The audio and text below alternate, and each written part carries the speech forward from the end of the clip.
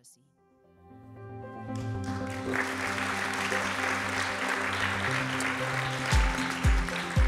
Well, hello everybody. I won't try the Icelandic. It's wonderful to be here, and I have always been a huge admirer of the Wellbeing Economy Government Alliance. I think this is the leadership that we need, and we're going to need even more in the future. I'm hoping that the country I come from is going to join in this. You might have heard that we might be going to have a change of government in Britain in the next couple of years. And the leader of the opposition, Keir Starmer, has promised that if he is elected, he will require the Treasury Department, Finance Department, when it is appraising bids for money from all the different departments, to judge these bids by their impact on well-being as well as on GDP. So this would be a huge step forward. And what I thought I would talk about today is how do we actually arrange our thoughts about what are the priorities if well-being is the objective. And I want to suggest 4 principles for the well-being movement in government. So number 1, we will not make progress unless we have a single measure of benefit. There are many reasons for this. The first is simply logical, that if you have to choose between a whole set of different alternative policies, and you're ranking them by, let's say, 2 criteria, and one policy does better on one, and another does better on another, how do you resolve it? So you can only resolve it if you can give weights to the 2 criteria. How do you give weights to the 2 criteria? It must be in terms of the impact which those 2 have on some overarching criterion. It's a very simple logical point that for any form of coherent decision-making, there can only be one outcome by which you're judging everything. And I think we should face up to that essential logical problem. It's not enough to have dashboards or pillars. We have got to commit ourselves to that one need for a single criterion. Now, what should it be? I think it should be how people feel about their lives. This is the question which has been most often asked. Overall, how satisfied are you with your life nowadays? It's been asked for about 70 years in many countries. We understand it very well. People understand the question. It's one of the questions they ask the quickest in a questionnaire because people really know how they feel. But how would I justify that to somebody who said, well, why are you saying that that is the thing that matters most? And this is how I would do it, and I think it's important that we all have an argument to give to people who are skeptical. So I would do it this way. I would say there are many things that are good. Health is good, wealth is good, freedom is good. But why are they good? You can give some answer. Wealth is good because it enables you to have a more enjoyable life. Health is good because you feel terrible if you're sick. Freedom is good. You feel terrible if your life is controlled by other people. But if you ask, why does it matter how you feel? There's no answer. We just know it. So that is implicitly the overriding good for human beings. It's how they feel. It is subjective well-being. And we should commit ourselves to this idea, because unless we have a common voice with which we answer the skeptics, we're never going to get to where we want to get to. And I think that this life satisfaction definition is very good. It's very simple. It's clear. Everybody knows what the question is which you're using. It's not an index devised by some researchers. It's also democratic because it's not researchers saying, well, this person has got A, B, C, and D. We rank them high. Their life is thriving. No, we ask the person, is your life thriving or not? People know. And there is, of course, a huge information content in the answers that people give. So here are just some of the things which are highly correlated with these answers. First, it's a very good predictor of other things. It is one of the best predictors of how long you will live. Just that simple question is almost as good a predictor of whether you'll be alive in 10 years' time as a complete medical examination and a diagnosis. That's remarkable, isn't it? Answer to a single question has such predictive power. It's a good predictive power, of course, of whether you'll leave your job, your spouse, etc. But here's also what's very important from the point of view of getting politicians to take this seriously.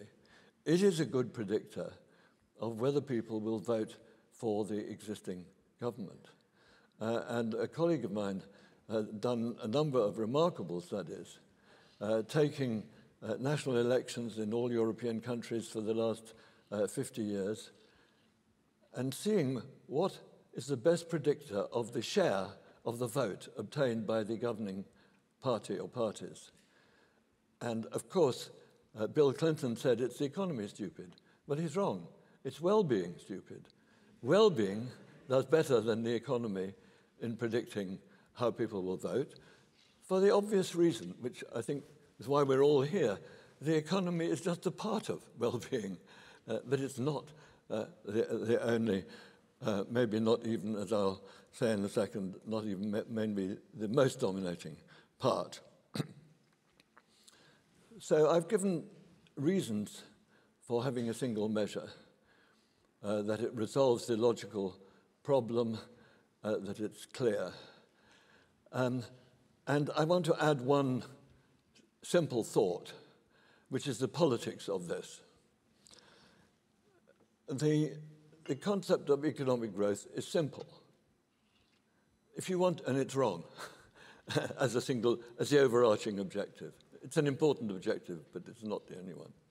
If you want to get rid of a single bad idea, you're only likely to succeed if you replace it by a single good idea. And a big problem of this well-being movement is people say it's fuzzy, we don't know what it means. Different people have got different scales, indices, pillars, dashboards. We need to get beyond that.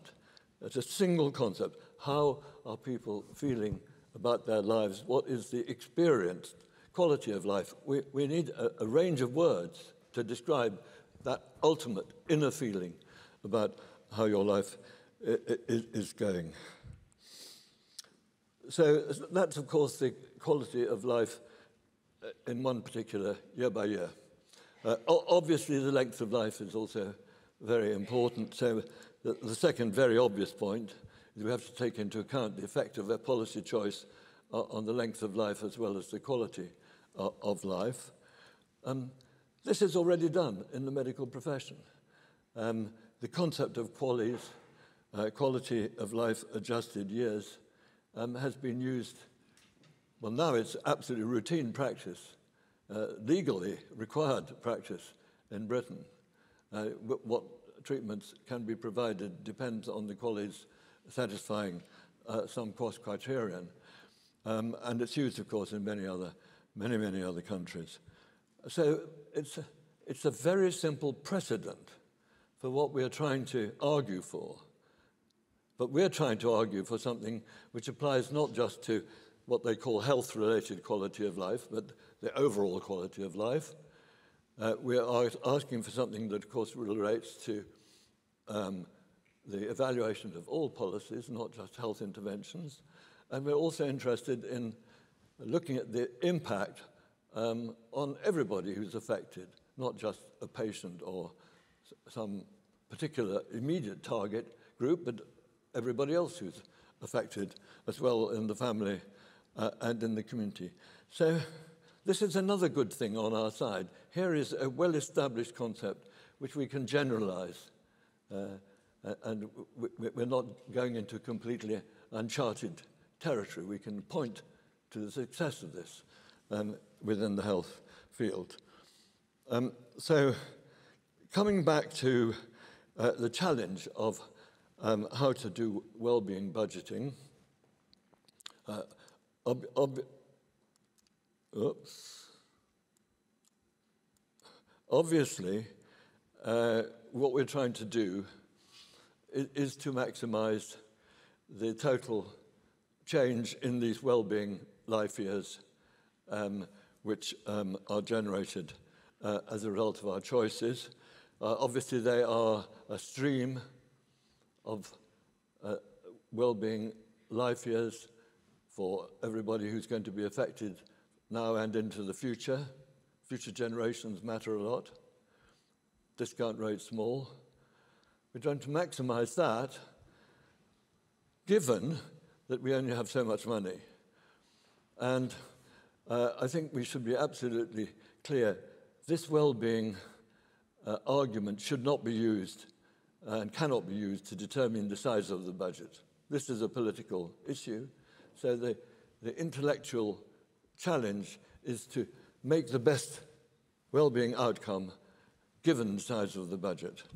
And that means, of course, that you are to judge policies by the total number of these well-being years which they generate relative to the net cost they have to the budget. And, of course, we often have arguments about something where we spend money now and it saves money later. All of that goes into the bottom half of this ratio. So we rank policies by this ratio, and then we undertake the best policies until the money is exhausted.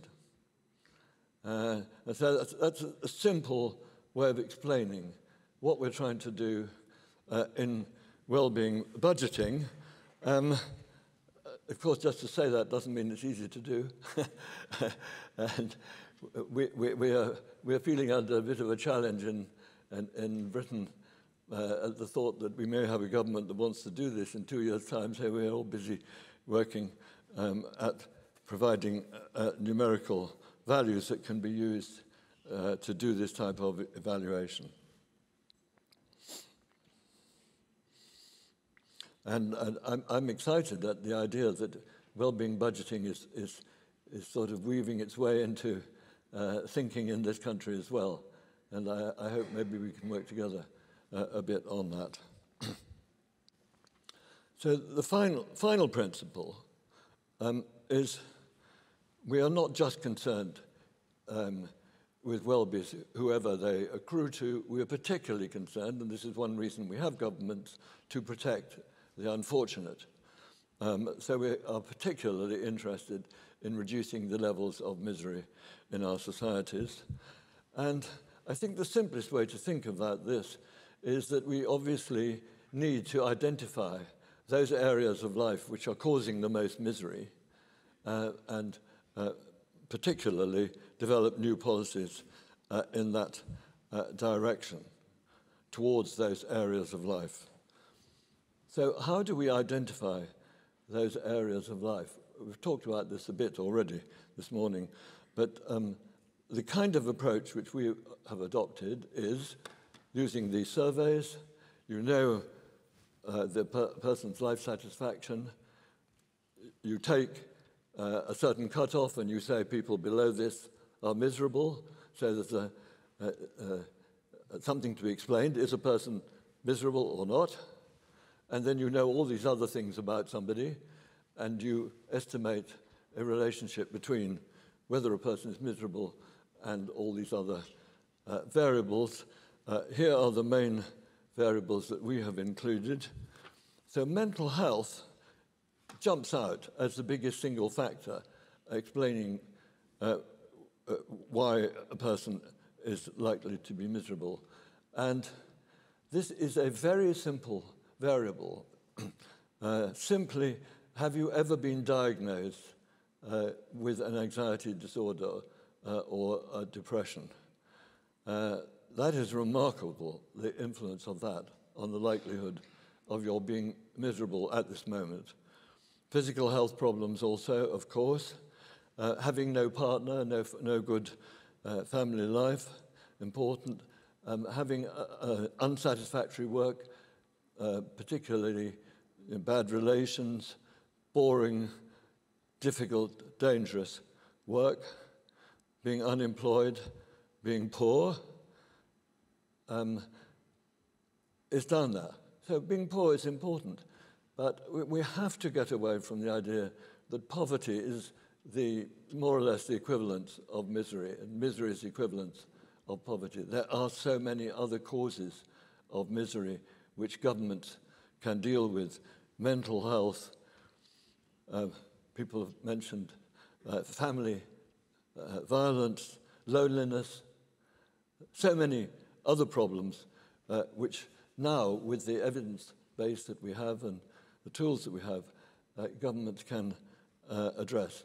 Just remember, I think that one important thing to remember is that governments used to do very little more than just defend the country and maintain law and order.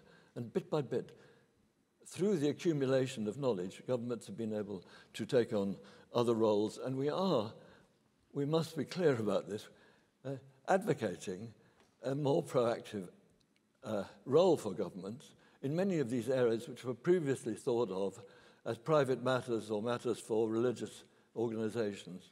These are things that government can play a major role. So just before I go on, I just want to say one other thing. If you don't like equations, some people will say, well, what's all that? You can ask people directly, what are the things that you most worry about in your daily life? And they're not the things that most politicians, in Britain anyway, think. Again, they're exactly this same order. Income and the heading called income or debt is number 6 in Britain. I don't say that's true this very year because economics has an unusual importance in this cost of living crisis year. But in general, if we're thinking about things, we've got to get income into the right perspective. It does matter. Income inequality does matter because one of the other findings from wellbeing research is that the value of an extra dollar or krona to an individual matters less the richer the person already is. In fact, it diminishes very sharply. So here's the rule that if somebody, if you take a poor person, an extra krona is worth 10 times more to them than it is to somebody who's 10 times richer than them. It's inversely proportional to a person's existing wealth, how much benefit they get from money in terms of their well-being. So that's a very important argument for redistribution. It was always used, incidentally, by economists before we had well-being science, but now well-being science can actually provide that functional form and that estimate. Okay, so let me just end by saying a little bit about what sort of things, additional priorities come up. We've already talked about some of these, but mental health is obviously one, and I will just mention this program, which I was involved in mounting. You probably know roughly 16% of the population, adult population, is suffering from anxiety disorders or depression of a diagnosable severity. And in every country, the majority of those people are getting no treatment. This is completely different from physical illness, most of which get some sort of treatment. Most mental illness, except for psychotic mental illness, most mental illness is not treated. And this is incredibly discriminatory aspect of public policy. So we made the case that the psychological therapies, which are effective and recommended by our guidelines, government guidelines, should actually be implemented. We also pointed out, which always helps, that this will save more money than it costs. And we now have a service which is treating 700,000 people. 55% recovery during the period of treatment, with a halving of the rate of relapse for people recovering from depression. A number of other countries, including, I think, Norway and Finland, have been copying this, and I believe that David Clark is discussing with someone here possible interest in this country. That I strongly recommend that. Obviously, prevention is better than cure, so clearly we should have the well-being goal as an explicit goal of school education, and to make that work, we should be measuring the well-being of children in schools and seeing how that is progressing and what the school is doing for their children.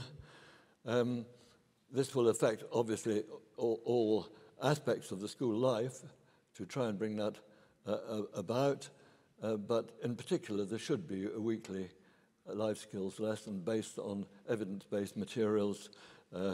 We were involved in a successful trial for people aged 11 to 15 called Healthy Minds, but there are many other good programs, but you can show that these well-structured and manualized ways of teaching life skills are more effective than a teacher just thinking it up for themselves. I've put vocational education there. I think that is the most important area in reducing income inequality and unemployment, and some countries do it better than others. Elderly care, loneliness is an incredible source of unhappiness, as of course is untreated and unsupported ill health. And then, as everybody has said, climate change is crucial for well-being. It's a central thing for the well-being of future generations.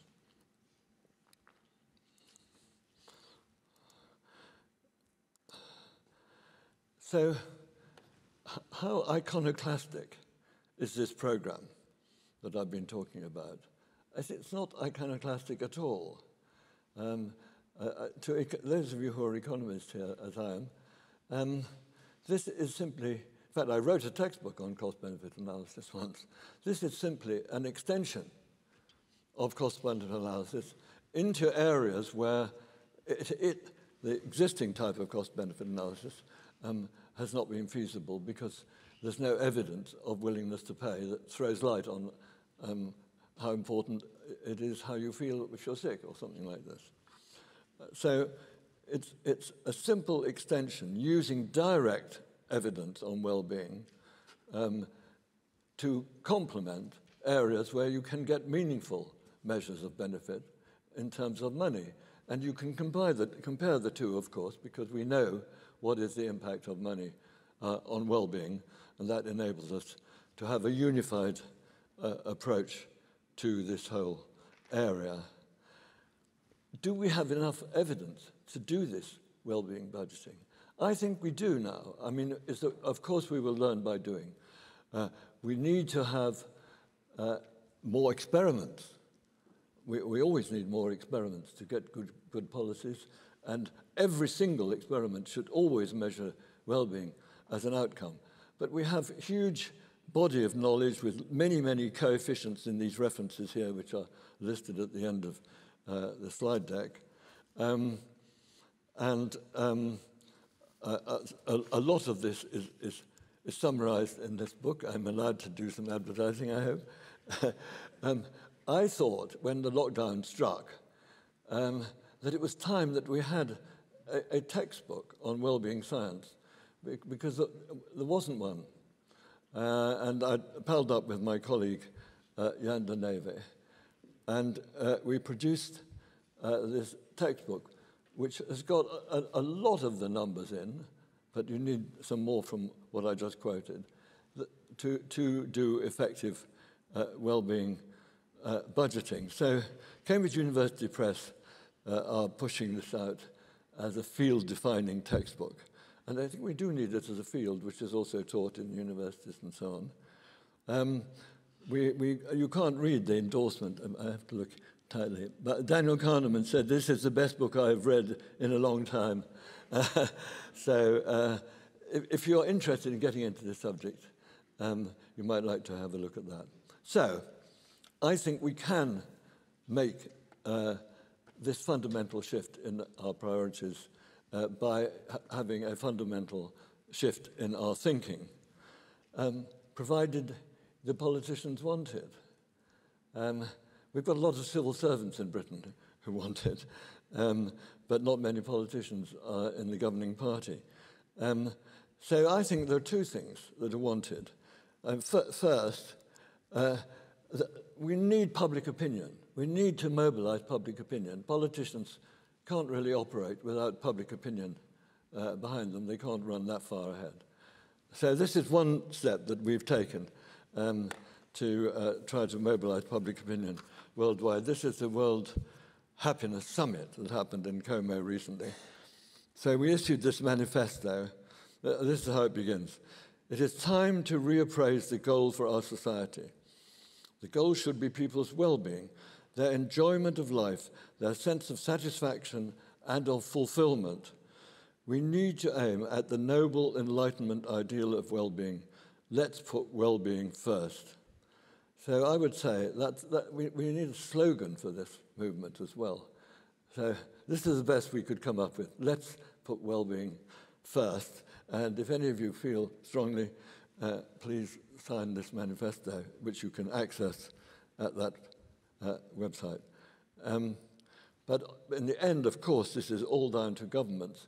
And it is very important, we were talking about it before, that we have this big reappraisal moment coming at the instigation of the UN Secretary General in 2024, his Summit of the Future. And I do think it would be terrific if we could persuade governments to say, at very least, that well-being is a central goal, even if they don't want to say it's the central goal. Could we not, through your great well-being government, well-being economy government group, could you not take the lead in trying to press for that to be in the resolutions coming out of that Summit of the Future? There's a group of us who are editors of the World Happiness Report. We are happy to help on this. But I think it would be a wonderful outcome of this conference if there could be a real push to get governments worldwide to say that at the least well-being is a central purpose of their governments. Thank you very much.